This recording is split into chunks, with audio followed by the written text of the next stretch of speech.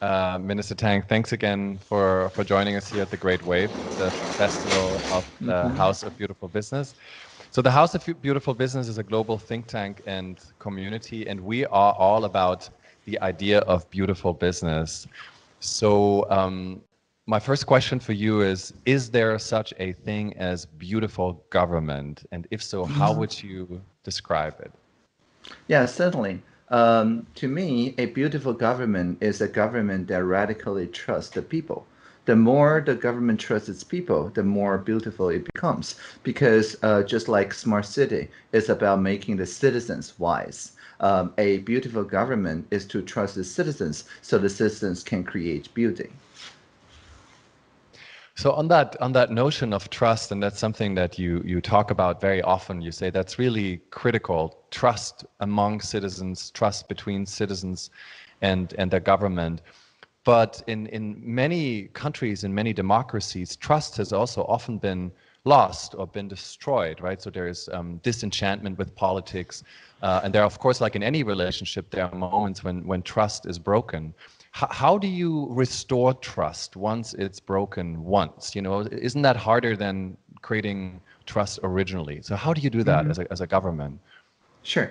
I think the easiest way is just to owe up to whatever we did wrong and say that the citizens really had a better idea.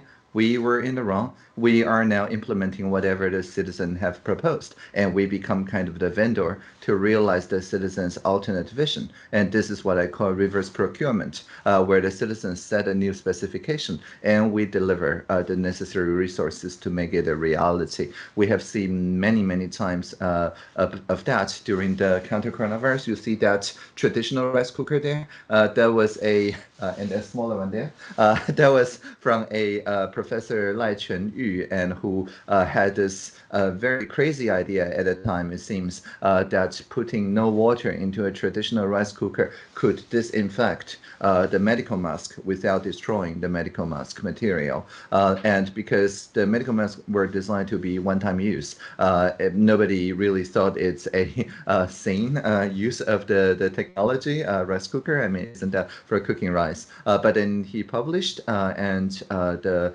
TFDA, the Food and Drug Administration, well, initially become kind of skeptical. After the journalists asked them for maybe the 100th time, they tried that experiment themselves and found it to be really effective. And then we said that, oh, we're wrong in doubting them. So we invited Professor Lai Chunyu to our daily live stream, CECC, Central Epidemic Command Center press conference, where Professor Lai explained the science while the Minister Chen Shizhong started cooking a medical mask in the front of the TV.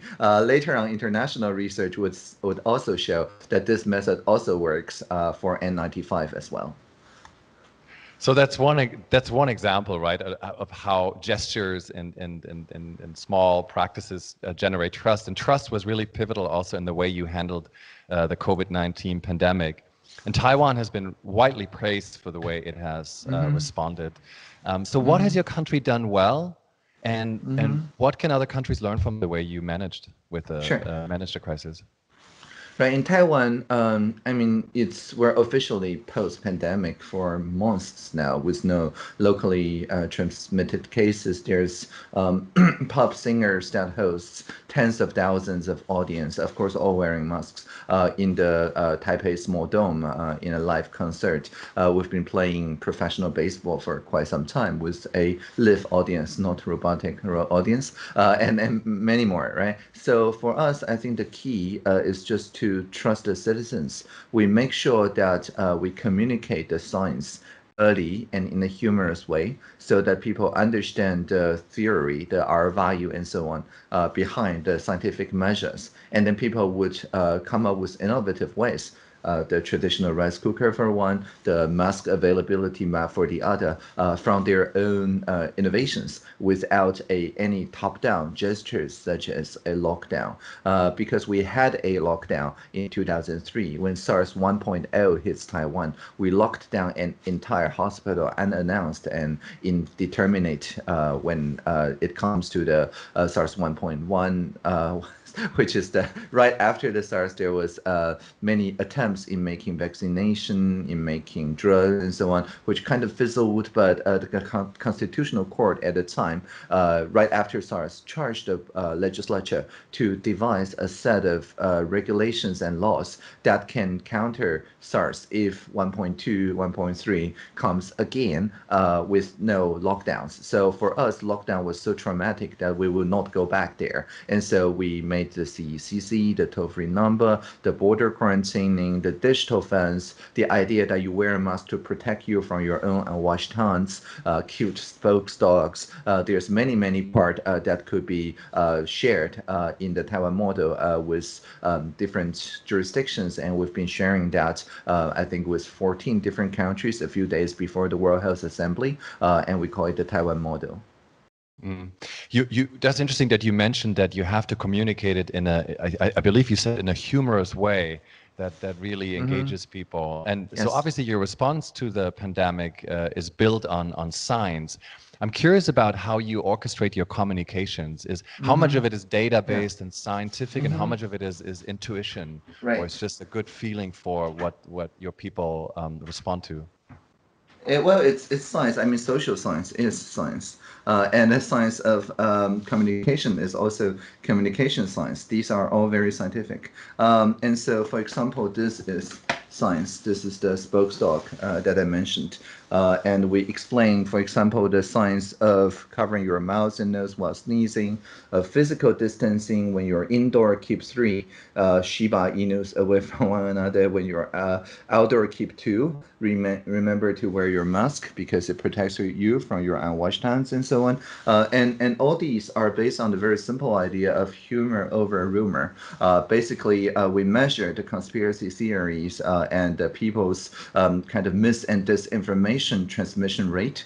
So, for example, maybe a conspiracy theory travel on an R value of 3, meaning that every hour, on average, one person spread to 3 people, and that will go viral, so to speak. But if we respond in a quick fashion, an hour or at most 2 after such a conspiracy theory spread with very cute dog pictures that has a R value of 5, then within a day or so, our message reached more people. And when you laughed about it, you could not feel outrage about the same thing anymore. And so it serves as a kind of mimetic vaccination to make sure that people talk about these measures in a way that is not in a panicked, anxious mode of outrage, but rather can laugh about it and then discuss the actual science behind it. And so it's all very scientific because we do measurements. Those are, I mean, the role of humor in communicating about the right practices regarding a pandemic is quite interesting. And also, I think what you said earlier, that governments have to admit when they make mistakes in order to recreate trust. So let's maybe switch to your philosophy of open government and talk more about that, because the pandemic has been such a great example, I think, of what you envision there. That's right. Yeah, so in open government in Taiwan, we make the case of radical transparency.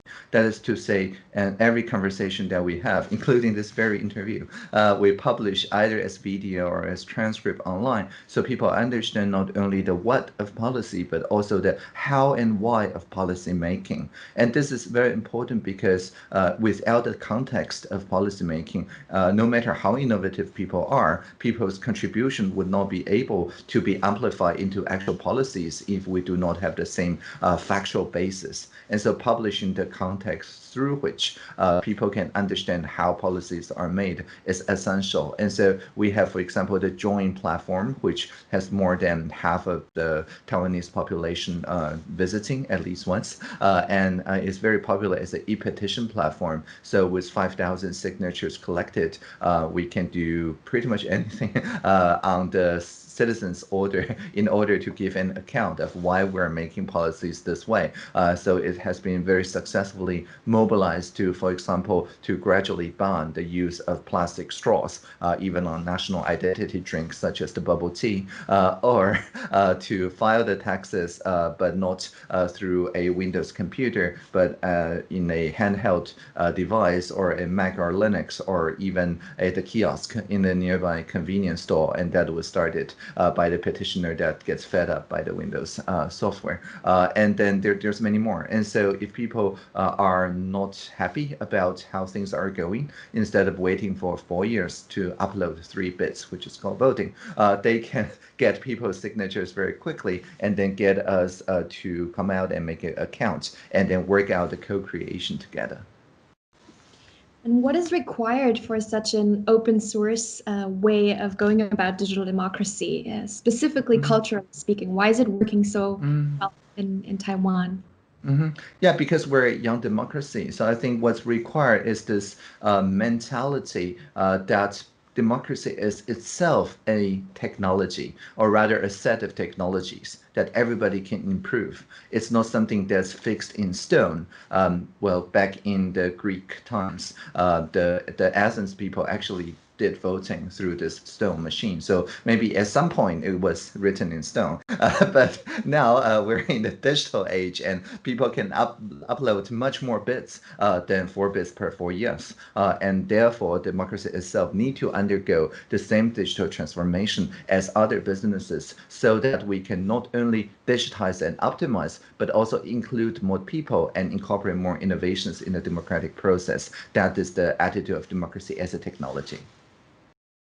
And looking at the other democracies and other societies in the world, yes. Where do you see this next frontier of digital democracy go on a global scale?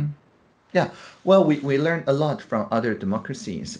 We learned, for example, the participatory budgeting system from Council and Decide Madrid, from the Paris city as well. We learned the e-petition system. We didn't create it on our own. We learned it from Better Reykjavik from Iceland. The PDIS software that we use assistive intelligence to gather people's common grounds instead of polarized opinion that came from Seattle. The list goes on. So I don't think this is a Taiwanese thing. I'm more of a digital minister and also kind of the ambassador from this civic technology community and internet governance community to the kind of real world politics to make sure that whatever we invented, for example, in the Ethereum cryptocurrency and the blockchain, there's new ways of funding called quadratic funding, new ways of voting called quadratic voting that are far more efficient, but couldn't be realized in pen and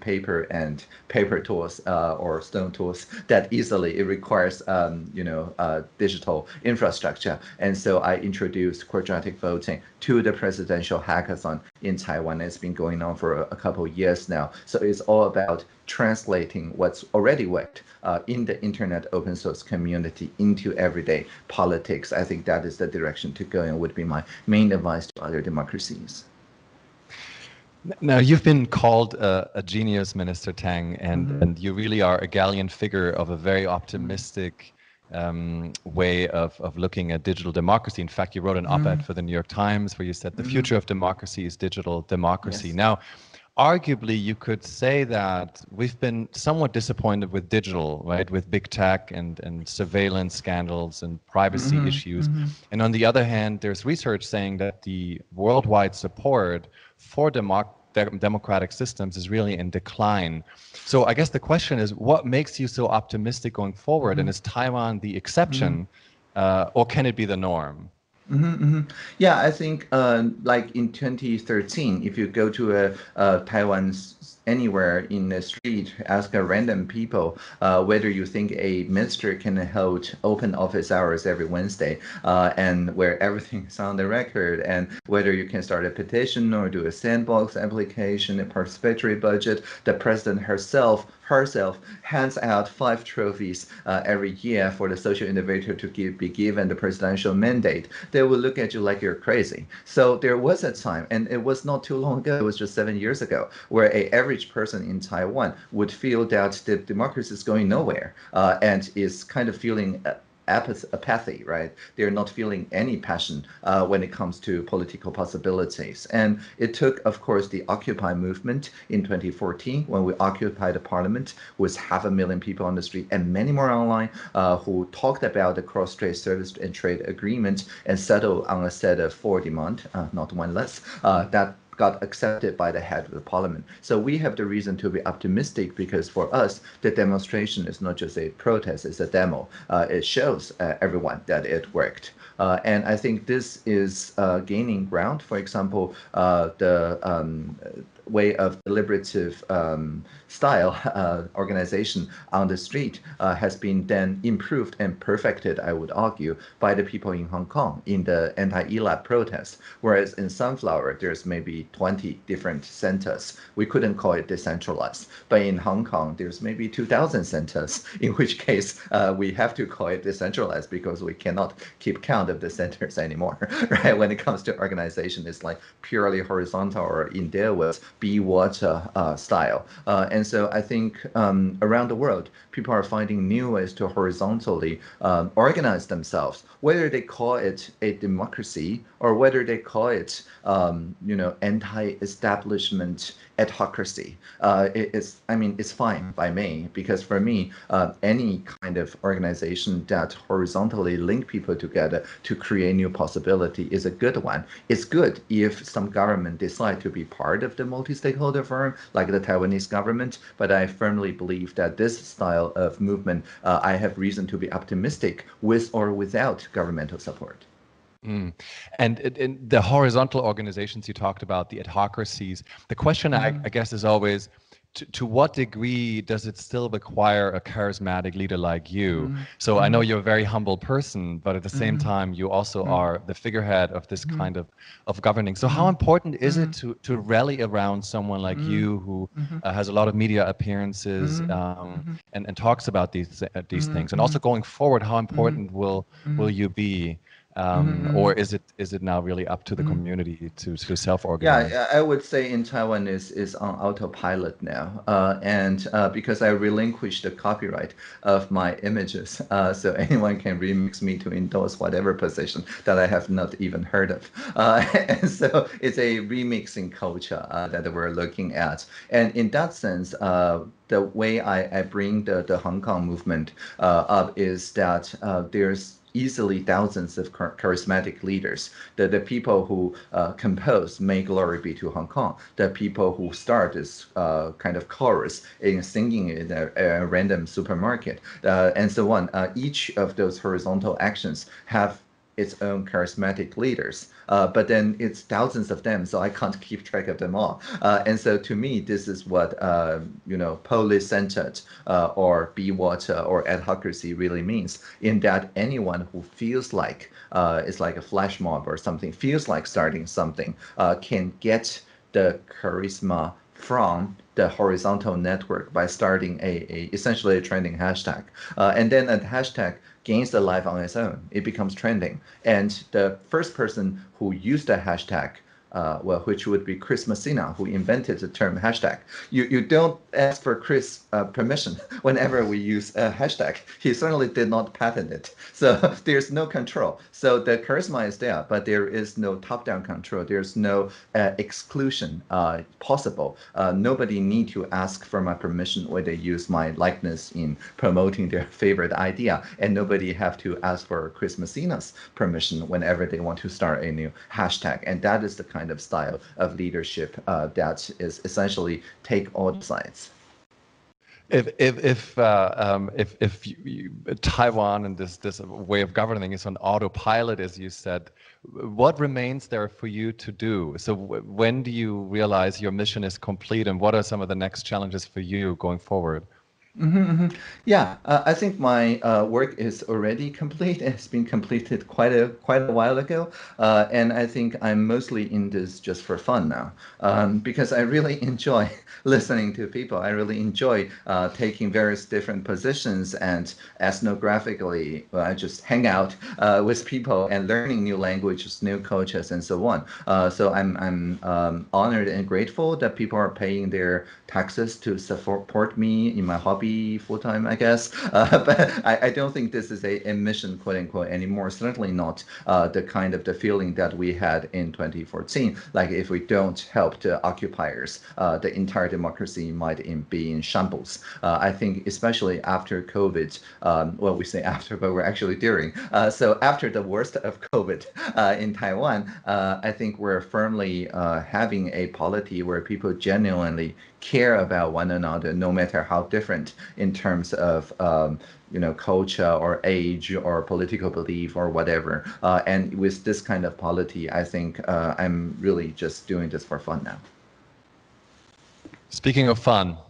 Speaking of fun and the horizontal movement that you talked about, of course, some of the technological innovations of these recent years have helped with that a lot. So we'd be curious to hear your opinion on a platform like TikTok, for example. On a scale from 1 to 10, how excited are you about such a platform and the technology it stands for? Yeah, like 15 seconds of fun, isn't it? I think TikTok and the like is built on the idea of essentially the phone being a extension of our just like sensory organs, I guess. It's basically a glimpse of connectedness, which is actually asynchronous because it's not really at the same time, not as our current video conversation where I can see you nodding and nod in return, so we know that we're in the same space. It's essentially in asynchronous mode, and because it's so short, the psychological projection of the person holding the phone, looking at it, have to complete the gestalt, that is to say, to fill in what's missing, and that creates both a yearning, as in longingness of more, and also a connectedness, but that is largely a like mirror, as in Black Mirror, a personal reflection of one's own interpretation and not what's actually on the other side. And so for me, I always use my iPad with this Apple Pencil, and I always use my phone, which is a Samsung Galaxy, with this stylus to remind myself that the touch screen is not my skin, and that this is not an extension of my body, because I always interact with it through an intermediary. It could be pencil or stylus or a I don't know, keyboard, mouse, or whatever. I don't get addicted, and my psychological projections is reserved for people that I'm sure that is sharing the co-presence with me, which is like the two of you now, but not through psychological projection to the fragments of like just 15 seconds, a glimpse of other people. So I don't get addicted. I don't have the feeling of FOMO. And I consider these actually to be counterproductive if what we want to build is long-term trusting relationships between people. But of course, these are still great ways to discover new people. The point is simply if you don't spend quality synchronous time with them, then these are not a good substitute for what a satisfying long-term relationship could be. And how might these then be redesigned, like based on what kind of principles to make the sense of longing and connection more wholeful and real? Yeah, I think just sharing the space and sharing the same time. There's ways to share the same space even amidst the COVID. For example, I just got this XR Space headset, and I'm really excited about it because it's the first headset that I can wear in VR for like hours and hours, like 3 or 4 hours, without feeling that it's too heavy. It doesn't need a controller, so I can use my hands and navigate very freely, and it can scan my surroundings. So I can easily bring other people into the space that I am in. And with this is not virtual reality. This is shared reality. It brings people together and feel because it has a built-in 5G chip when I nod, and the other person sees my nodding almost as quickly as if we're in the same room or if we're connected through fiber optic lines as we are now through fiber optics and Ethernet. And so, yeah, things like a shared reality device for me is much more preferred than a solo virtual reality experience where everybody may be in their own reality, but there's nothing to connect them together. So speaking of virtual reality, the analyst Benedict Evans has coined this term VR winter, saying that, interestingly enough, the pandemic did not lead to a rise in, or hasn't led to a rise in VR applications, right? It wasn't really a VR's hour. Although Burning Man is now going fully virtual, this might maybe be a sort of breakthrough moment for VR, but it's not. It's been really hard to enter mainstream. So what's your outlook on VR? How long is it going to take, and does it have a future really as a mainstream technology? Well, as I said, the previous headset that I tried were too heavy and requires the use of a controller. And so unless you're a dedicated professional gamer, these two are deal breakers. I mean, maybe you would give it 5 minutes of your time, but nothing more, because it's just not very comfortable. And so it's just, I think a convenience and comfort is really important for people to feel that they can express them freely in any space. I mean, if I go to a physical space but they ask me to don this very heavy dongle and I cannot gesture, I can just press some Nintendo controller keys which controls my virtual hand. I would not feel that I'm actually in that space. I would feel that I'm in a kind of simulation, and that will inhibit my creative and social potentials. And so I'm not saying that XR space is the breakthrough device, but any breakthrough device need to solve for controller free and for the lightweight enough, those two convenience factor. And what about Neuralink? So we just heard of Elon Musk's latest. Yes. So that goes obviously further for this human-machine interaction. Is that exciting to you, and in what way, and where do you see that going? Yeah.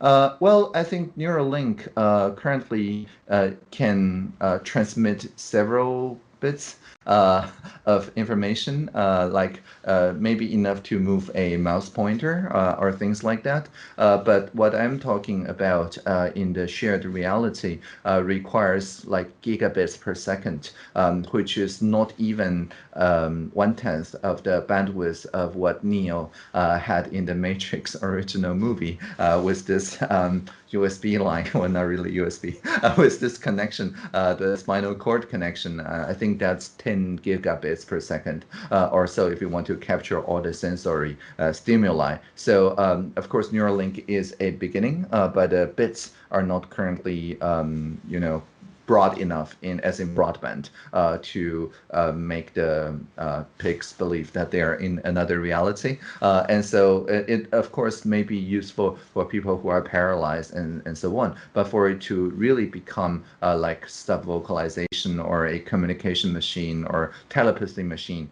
or things like that, the technology still needs a lot of work. The same might apply to GPT-3, which was called by the MIT Technology Review, called the most powerful language model ever. It's been this overnight sensation developed by the OpenAI Alliance. What's your take on GPT-3? How significant is it in the evolution of AI? Yeah, I think I've played hours and hours with GPT-2 with Talk to Transformer, and I plan to use GPT-3 to make a art installation that can synthesize my speech and response, and so that people can have a kind of 24-hour-a-day conversation with my poetry, basically. Because one of the things that GPT-3 does very well is that you can tell it, take the Lord of the Rings, but express it in the style of Dr. Seuss, and it does that brilliantly. And so it's not original in either content or style, but it can mingle the contents and the styles in very surprising configurations that were very difficult for human beings to work with so much configurations in the same time. And so I think it's a great canvas on which our creative mind can set ourselves free. It's just like when I work on translation projects, I prefer translating like difficult, like Jabberwocky, or even all the way to Finnegan's Wake, and there is no one right translation. And now with GPT-3, we can explore much more widely into the possibility space of culture and of language, and therefore create or recreate as translators the kind of feelings that Joyce would want it to express in that contemporary state into our contemporary state. And that's something without GPT-3's help, one person can easily spend decades in just translating one chapter of Finnegan's Wake into modern language, like a non-English, non-Finnegan's Wake language. And so I think it's a great boon to the people who are doing creative work around words. One more follow-up question on GPT-3. It's still prone to spewing out hateful, sexist, and racist language, so many other language models trained on AI. Just like humans, yes. And it's also sometimes very off, as other commentators have observed, with very trivial things. So how long will it take until we can really fully trust it? And then again, maybe the philosophical question is, do we have to fully trust it? Yeah, trust it for what? All I said was that it's a glorified synonyms dictionary, right? And of course, it's synonyms not on the words level, but on the paragraph and stanza, and it doesn't do rhyming that well, but on the paragraphs level, on the essay level. And so, I mean, you don't trust the Oxford dictionary in the traditional sense of trust, right? You would say that you consider its information to be informative, or that if it gives you some example sentences, you would say that it reflects the word's usage. But you would not just take some example sentences from the LED and then call it your essay. That would be very interesting but wrong. And so I don't think it's when we use the term trust, we mean trusting as in trusting other people here. We merely mean that it can explain a full account of where did they get that idea. And that may be the lowest kind of requirement that one can expect of AIs nowadays, which is to be accountable, to give an account and explanation of where its attention were and what were the source materials that it looked at to produce such a answer. But how to make use of those answers, I don't think that we should treat it as an oracle where we just blindly assume that it's right, because when it's all said and done, GPT-3 is a tool that predicts what's a likely next word given a very large corpus, and that's what it does. And I trust it to do that, but not anything else. Another very exciting technology that everyone is talking about is quantum computing, of course.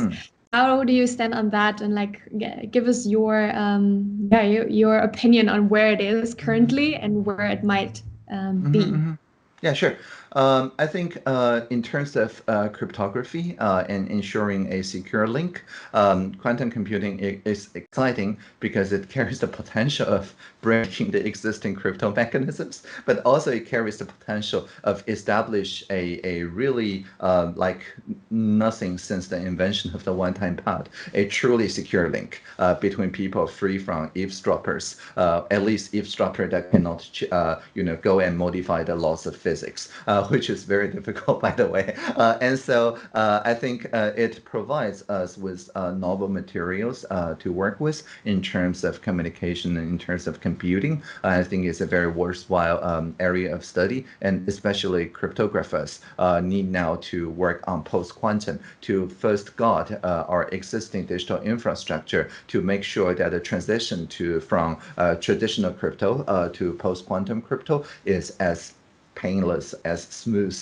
as possible without too much disruption, and certainly hopefully taking not as long as the IPv4 to IPv6 transition.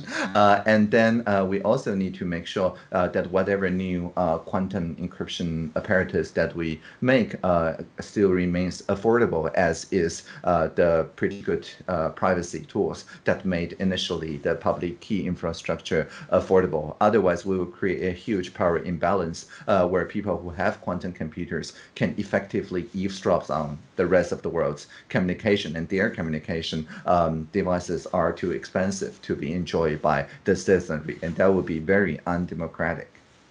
Mm-hmm. So you touched upon it already. Some of the technologies we talked about raise serious privacy issues. And Shoshana Zuboff wrote this book about surveillance capitalism.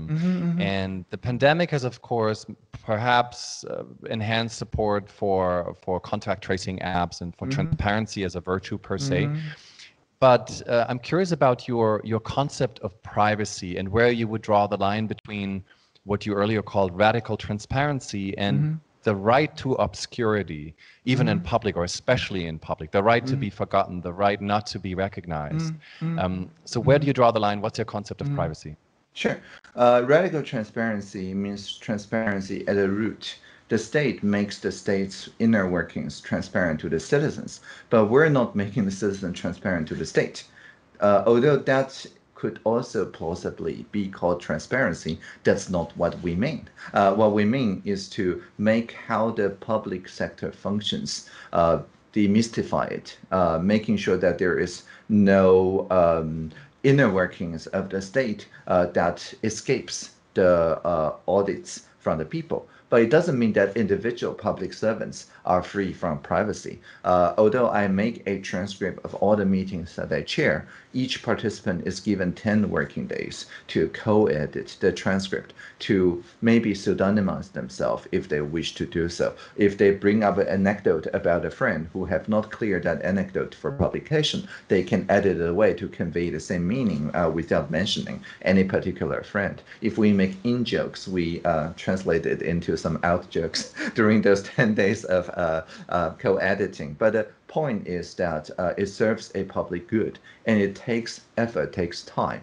to essentially go back and make sure that parts of the speeches are less transparent than full transparency, but it takes effort. So radical means at the root. It means by default. By default, everything is transparent. But if people go back and edit, that takes time. This is as opposed to closed-door meetings, off-the-record meetings, where nothing is kept in record. But occasionally, people may, quote other people to other journalists, and then the journalist will fill in psychological projections because there's a lack of context. And then I would argue it's actually worse for democracy. It's better for democracy if people can all agree on a version of record that doesn't invade anyone's privacy and is felt comfortable to all participants. And after 10 working days, we release that version, and all the journalists can then contribute by adding their perspectives, which is the really valuable part, the analytical power of the investigative journalist, rather than comparing like who gets the scoop from whom. And I think that is the case for radical transparency. It reinforces privacy. It does not encroach on privacy. And on privacy and surveillance on a governmental level, and of course, if we talk about Taiwan, we have to talk about its relationship to China as well. And you called, I read in an article, China's province Xinjiang, a quote, prototype model of a fully totalitarian surveillance state, end quote. So how do you see other regions in and around China, maybe most recently Hong Kong, moving in a similar direction? Yeah, I said that compared to Xinjiang, previous attempts of totalitarianism is at best subtotal. They're not totally total because there were no digital apparatus, especially computer vision, that could track as so many people 24 hours a day. But now with computer vision, they could, and they did deploy things that way. And so I think it serves as a constant reminder that when we say transparency, there is a value behind transparency. If you say it with a democratic value, you point the camera to the state. and you make the state transparent. But if you say it from a totalitarian mindset, you turn that around and then point the camera at the people, and then you make the people transparent to the state, and the state completely obscure. And so I think that the power of the camera holder is very, very important. And I think Thomas Mann coined the word surveillance to mean that the citizens should hold the camera, not the state to hold the camera. And I think that is a very important lesson that we're learning around the PRC regime, and it serves as a constant reminder for us to not go where they're going. So you go ahead. Sorry, Monika. No, go ahead. Go ahead, Tim. You go. I wanted to come now to your role as a leader. So a bit more personal questions that I'm just very curious about. So I grew up in a Chinese household, but in Germany, so I'm Chinese German. And in my home, we never really touched on super intimate conversations about like who you are and how you relate to others, identity, intimacy, sexuality, and love, really. And I'm curious, you know, as a leader on the global stage, being an outspoken transgender, and also stating that you're sort of post-gender, so not non-binary, like but non-binary, yeah. Just whatever, my pronouns are whatever. Exactly, yes. like you don't really care, so you go one step further. How do you see your role and responsibility as a leader for future generations in that regard, especially for Taiwanese people, but also, you know, the Asian diaspora around the world? Yeah, I think this is a simple attitude that if the environment is not friendly or is even hostile vis-a-vis who you are, then it's not your fault. It's the environment that need to change. When I was a child, when I was 7 years old, I start writing, and I write with my left hand because I'm left-handed. My dad also, and his mother, my grandma also. But in my parents' and grandparents' days, they were taught to kind of forcibly learn how to write with their right hand, mostly because I think all the where the pen and calligraphy, writing, and whatever the writing directions, because it was right to left vertically at that time. And then there's also like the telephone booth is definitely everything is on the right hand side. And like the entire environment is designed with right-handed in mind, and it's just normal, and the left-handed people are told to cope, basically. And when I started learning to write, my grandma also told me that the environment will be hostile to me, and that I have to eventually learn to use my right hand. But not even a year after that, I encountered personal computers, in which case the mouse doesn't care. The mouse, if you put it on the left-hand side, you just swap its left and right buttons, right? So it doesn't care whether I'm left-handed or right-handed. And when I type on the keyboard, of course, I have to use both hands. And so suddenly, and nowadays when I pick up on my phone, it doesn't care whether I pick up from my left hand or right hand either. And so because of the environment that changed, I make sure that nowadays I don't think and define myself as either a left-handed person or right-handed person. I'm in fact ambidextrous by now, and it actually made me more free, I would argue, especially in virtual reality, but with controllers. But the point I'm making is that if people see arbitrary binary distinctions in Taiwanese politics, it used to be pan blue or pan green, right?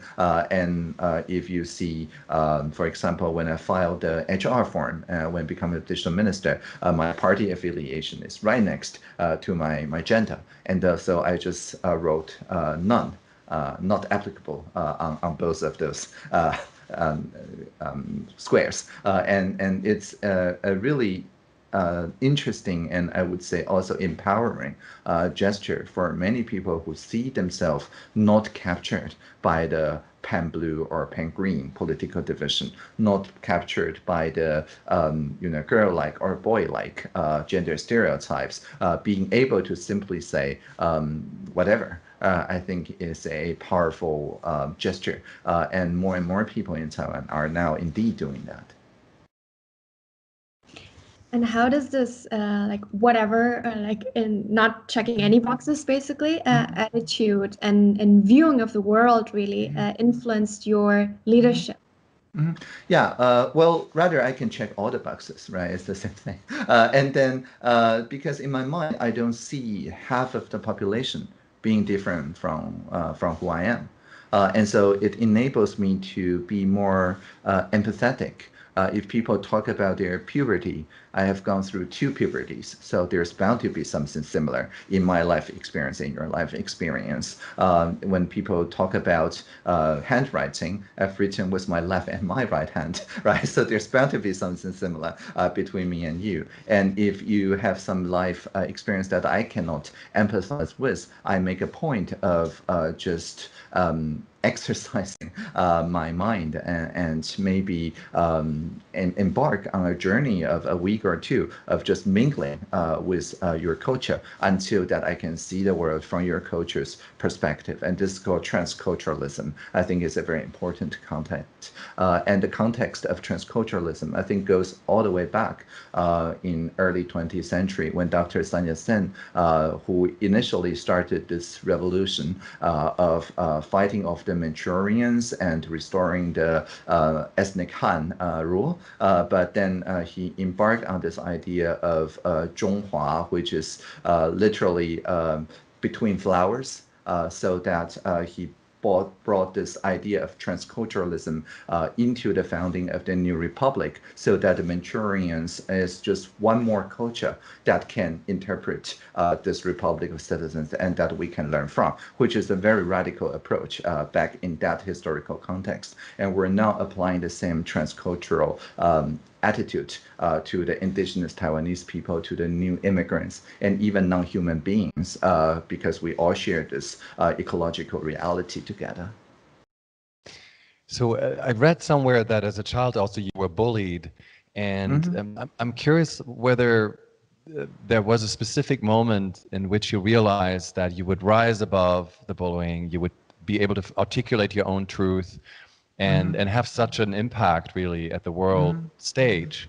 What was there a specific moment, or what was sort of the catalytic event that allowed you to do that? Yeah, I think a particularly liberating moment came when I was 15 years old, and I talked to the principal of my high school, saying that I've already been making like open source, although there's no such word back then, free software contributions with open access. Well, that word haven't arrived at that time either, right? With this archive, ARXIV, open academic community, and where people post their preprint papers, and I write random emails and people write back, and before long we're doing research together. And so I showed the principal the printouts saying that I don't see the reason of attending a senior high or a university anymore, because I'm now doing research, and the principal used to tell me that I have to spend like 10 years getting very good grades, going into a prestigious university, working for my favorite professor as a postdoc before I can actually do research. But now I'm actually already doing research as a 15 years old. And then the principal, after looking at the printouts, thought for a minute and then said, okay, tomorrow you don't have to go to school anymore, and I will cover for you. And then she did cover for me, essentially faked the records of my attendance. And that enabled me to then just study randomly at universities, especially around philosophy, and then also co-founded some startup enterprises before I turned 16. Speaking of bullying, are we at risk of bullying AI? Are we at risk of discriminating against AI? Because isn't AI the ultimate other? Should we generate or nurture a different relationship to AI and consider it more of a living thing? Yeah, I think when an AI has their own life history, when they are able to suffer, as described by Ted Jiang in the novelette collection Exhalation, I think that particular one is called The Life Cycle of Software Objects. It's a novella. It talks about something that you talked about bullying AIs. But truth to be told, I think our AI at this moment, even with GPT-3, is maybe on the kind of simulating nematodes stage, and not at all at a stage where we can meaningfully say that they're suffering. And so, yeah, we will deal with that problem before that problem presents itself by having conversations around, for example, Ted Jiang's novella. And I think that will brace people for the impact when one day, maybe with quantum computing, maybe with full brain simulation, that we do have AIs that can feel pain and suffering. Although most futurists say that it would not happen in the next 5 or 10 years, so that gives us plenty of time to prepare. Let's talk about, in the remaining time that we have, let's talk about language. Because you touched upon literature and the importance of literature. Thomas Mann, Finnegan's Wake, James Joyce, you mentioned already others. I guess my question is, what's your favorite word?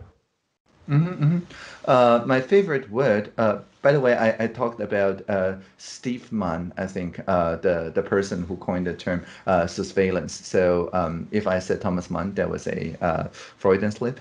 Anyway, my favorite word, that's a really good one.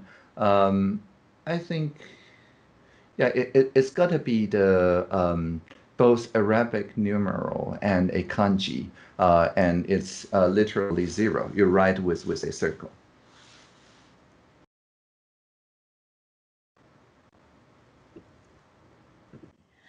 And on language and also more, because you mentioned you write your own poetry. And I've read also that you live by the Taoist philosophy. So what are some core principles for you personally that you take to lead your own life and work based on that philosophy? Yeah, I think, yeah, maybe you read that Wired interview where I quoted randomly the Tao Te Ching.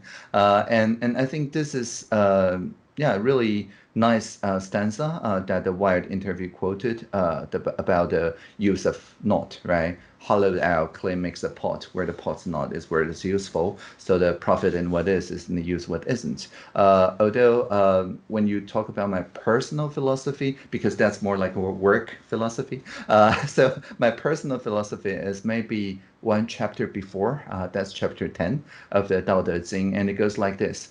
Can you keep your soul in its body? Hold fast to the one, and so learn to be whole. Can you center your energy? Be soft, tender, and so learn to be a baby. Can you keep the deep water still and clear, so it reflects without blurring? Can you love people and run things, and do so by not doing?